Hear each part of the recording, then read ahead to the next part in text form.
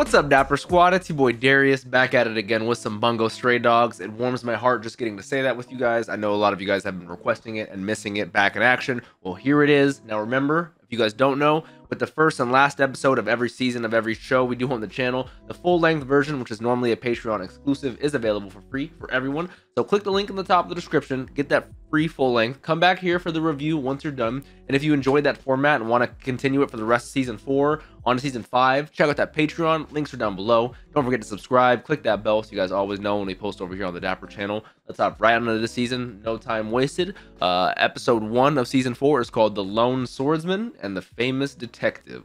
Let's do it. All right, here we go. It's been a very long time since I've heard this style of opening. This is the story of one man's struggles and his growth, and of parenting. If I had to assume who the lone swordsman could be, I'd always assume Fukuzawa. I think the volume's a little low. Urges result in killing. The truth behind...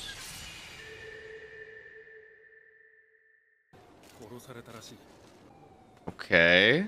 So a lady presumed dead pushed out of a window. Oh, thought it was a lady. Excuse me. I wonder if this guy is the detective in terms of the title. I thought it was a woman, it's a dude for sure. Interesting. President took me in.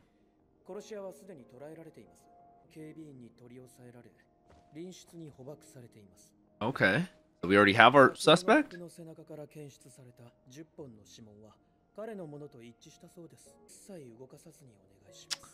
Okay. They're very meticulously put there on the ground. That's fine. We can just jump beautifully over them and vault, somersault, flip gracefully. We've always known Fukuzawa was that guy, but, you know.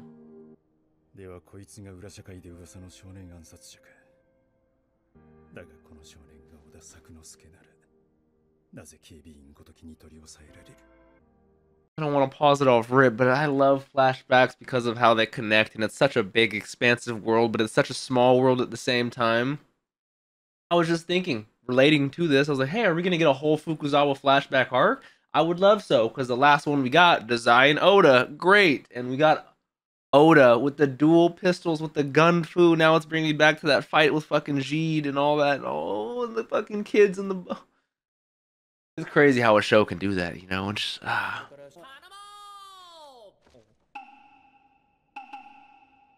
Now, a lot of characters in the show look very similar to other characters, so I don't ever assume they're who they are until I get their name, you know? Like, I assumed this was Rampo, you know? But I don't, the outfit just looks like he should be in My Hero Academia, you know?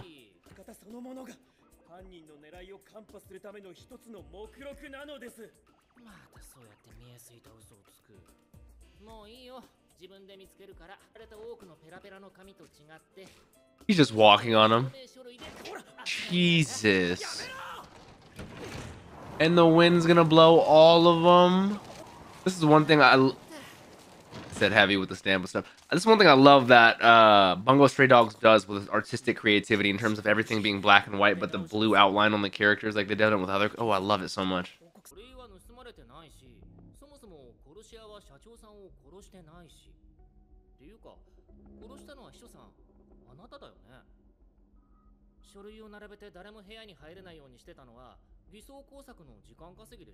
This is most definitely Rampo with this explanation he's giving right here.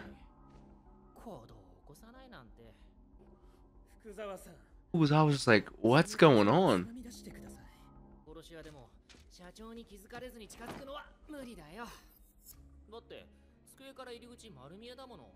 All valid points. Okay, solid rebuttal from Fukuzawa. Fukuzawa's like, damn, I'm running out of fucking points. It's all making sense.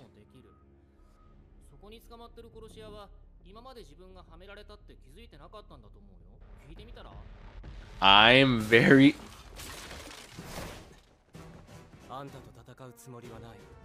I like how cold and stoic he is right now. Oda's got no emotion. And he's got the mobility. He's got the movement for sure. We know this man is such a legend. The child assassin's so famous in the underground. With the double guns pop because he landed on it with his hands behind the back. He's so clean with it. Lost his footing. Fukuzawa's taking advantage. No, he didn't. And he's good.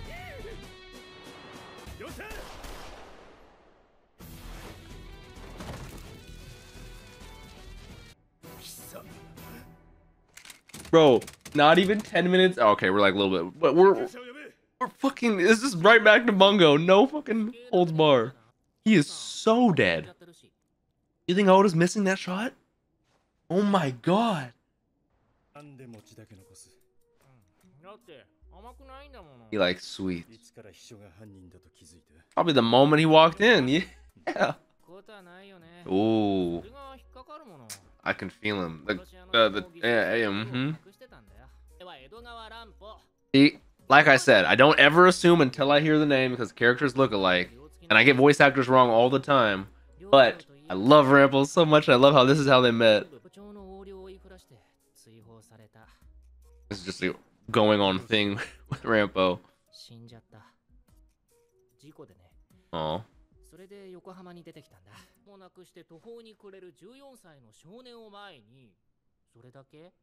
You trying to manipulate us? What do you want us to give you more? My card. Yeah, call us. I'll give you a job. The first time or so. You scratched my back, I got you. I owe you. Is what that is right there.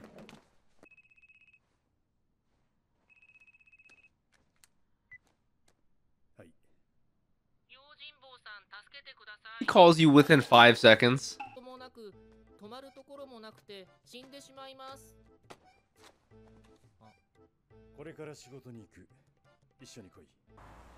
See, I love how they're doing this flashback artistically, like the lack of color, just letting us know visually. The day is a dream, the night is real. I might want to see that. Seems like an interesting story.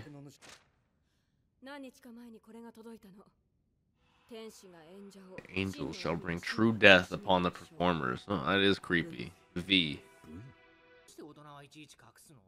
I didn't realize at this point Rampo's 14, but Rampo is still very much him. That's so funny.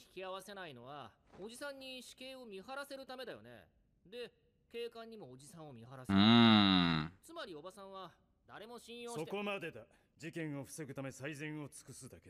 Fukuzawa was that kind of person. But Rampo's always getting to the bottom of everything. Exposing something. It makes it so much more amazing how he worked for the ADA and he's such an amazing fit here, you know? I feel like I recognize this voice actor too. Not necessarily from old Bungo seasons, but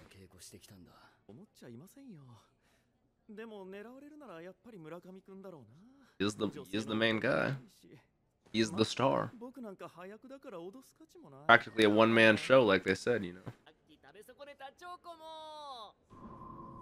Faceless Assassin punishes Warhawks. They go by those news articles so fast, man.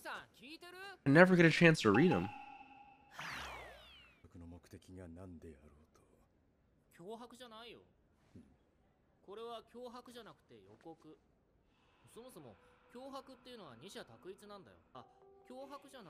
He's got a point. It is much more of a declaration. Yeah, so finding their motivation seems even harder.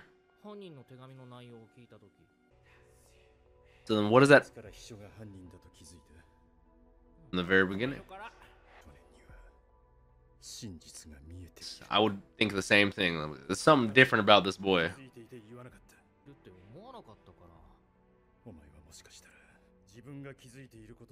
I mean, it would make sense. That's the world he knows, breathes, and lives in, you know?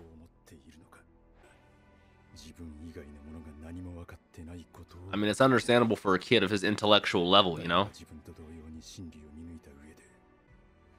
I love diving into the heads, you know? Get a deep dive. Or quid pro quo. Ooh, with the cut at the beginning, yeah. He's directing it to a direct incident. Pro-war bureaucrats and overseas military cliques were found dead. Bro, that shot looks... Jesus. I mean...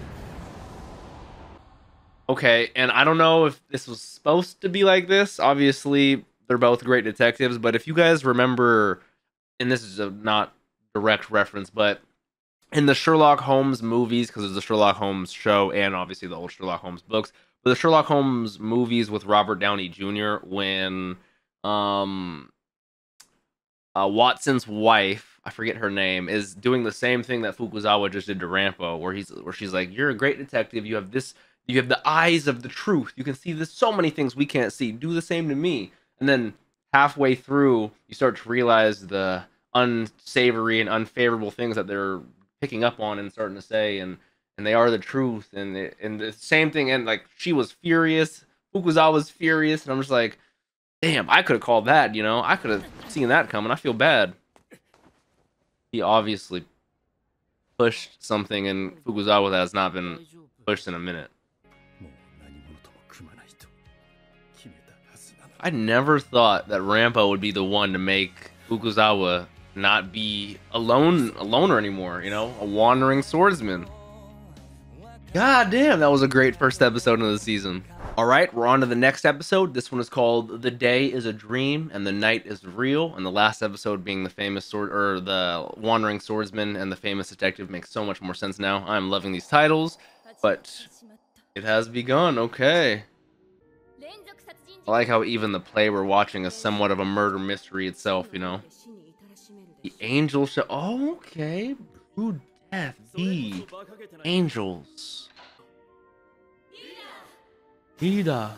Ooh. I can't lie though, for visual play, like on stage performances, is really cool.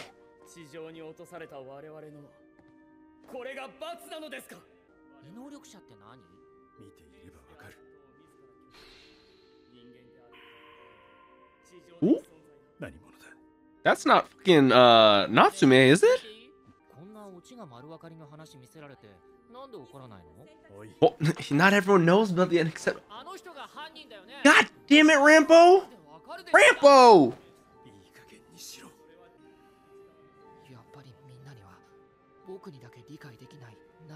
It's actually the opposite. Something that you get that everyone else doesn't. That would be insanely frustrating as a child, you know?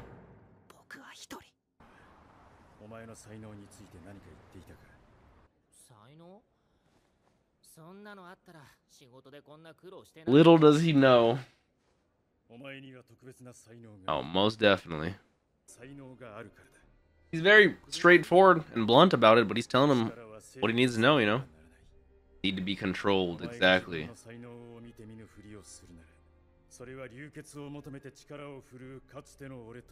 Damn. In some shows or in worlds, they call it blessed, special, chosen.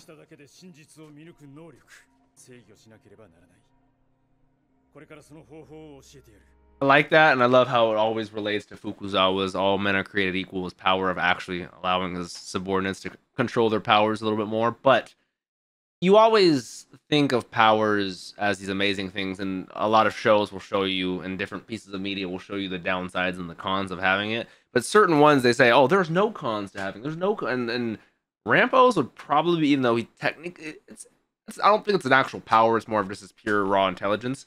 Most people wouldn't consider Rampo as one of those where it's conless. You know, it's nothing but benefits. But I would have never thought about it from the perspective that he does. Especially being a 14-year-old child, it makes so much sense, you know? Where you are seeing 2 + 2 = 4. Everyone around you is acting like it's 5. But for some reason, you do not know why they're acting like this. And you think they're all in on it. You think you're the odd one out because you're the only one who, but it's just because, and it's so weird to think about. I never would have thought that someone who's as smart as him would be put in that kind of perspective, you know, that kind of situation. This is when he gives him the famous glasses.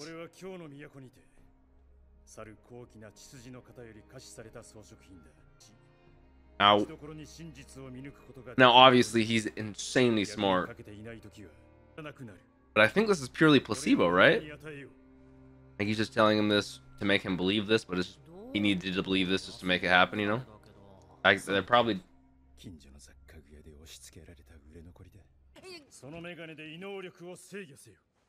I wonder if him screaming like that actually has anything to do with his all men are created equal. I don't think Rampo has the actual ability, you know? So I think it's just a placebo. Gifted detective. I love it. You're the world's best detective. Hell yeah. I think we all need to take that as a lesson, you know? People aren't really looking out to hurt us, you know? Everyone's just living their lives being a stupid idiot, you know?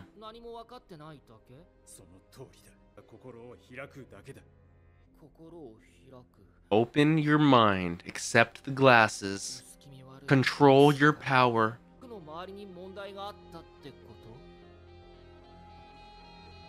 Open your mind. Oh, oh! I love the way they changed the color of the lenses, and now we have like full color, you know?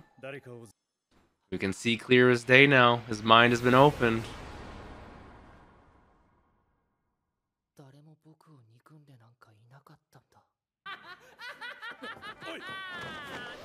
He's a different man now. He's got a newfound confidence. Alright, Rampo, chill out, buddy. This is why, okay, now in the first episode, we're gonna say this is about a man discovering his own path, this, that, and the third, and about parenting.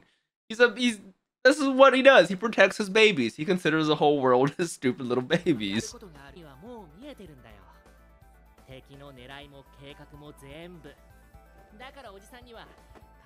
He's like, watch what happens. Watch the dominoes fall. I already seen how it's gonna play out, so I'm intrigued. Hell yeah. Damn. Wait, that was just the opening, right? I think that was just the opening. I actually do like the performance of this, though. With the blood in the wings, everything. The LED monitors and all them behind him. See, I would have been actually scared, though, if I was Fukuzawa. Damn, he's a good method actor.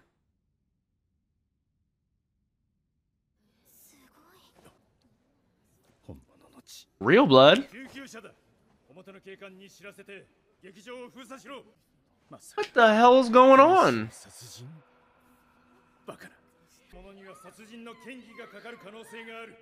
I thought we were gonna prevent the murder, but maybe we're gonna use it.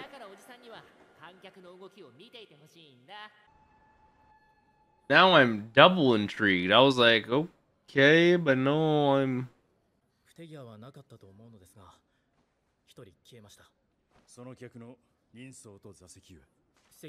Right next to you?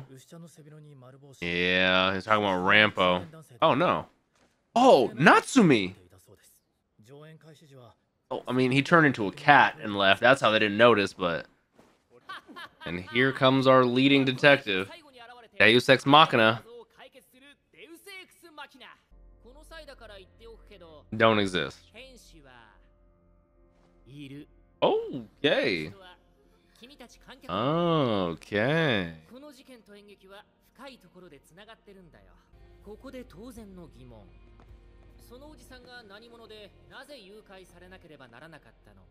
Yes, please.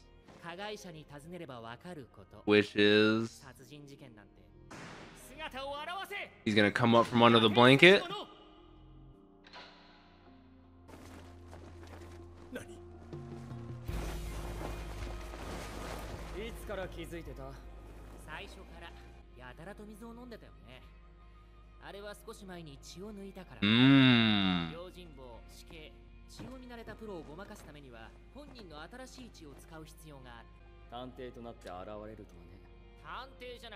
The best detective. Anytime Rampo does this, and it's been so many times, I'm always impressed to the ends of the earth. Interesting. Method acting. The pinnacle of acting. This guy's a crazy man.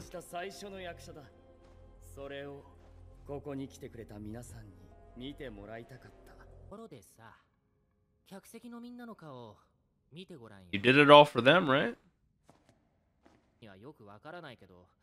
客にこんな顔をさせることが本当に演劇を極めるってことになるのかな。 Valid point. Because at the end of the day, the audience decides, right? Yeah. For yourself and not for them. That's a truly disgraced actor, if I do say so myself. Like, he's jumping into police arms, right? That's not high enough for any sort of suicide, right? That was only like 15 feet, 10 feet max.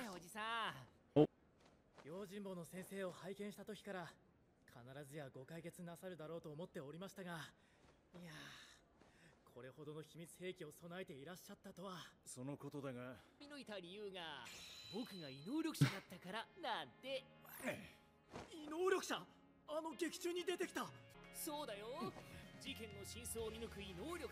I just love how he just runs with it.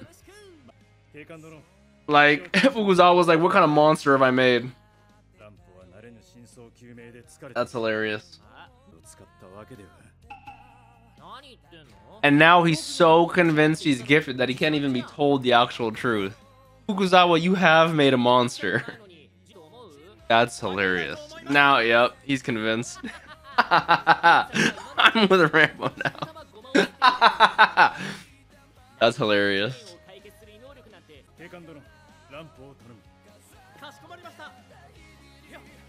Now I just want to see Fukuzawa talk to Natsume and develop that a little more. Okay, good. He's still right there, the actor. Just making sure. Rambo is hilarious. I always enjoyed him just thoroughly, but I like him so much more now after that little mini arc.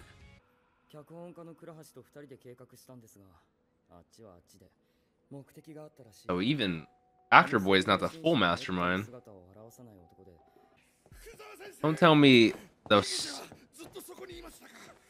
stage right's like Mori or something.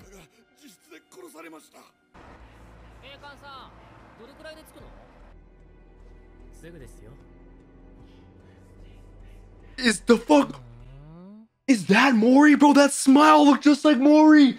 Are you fucking kidding me? Oh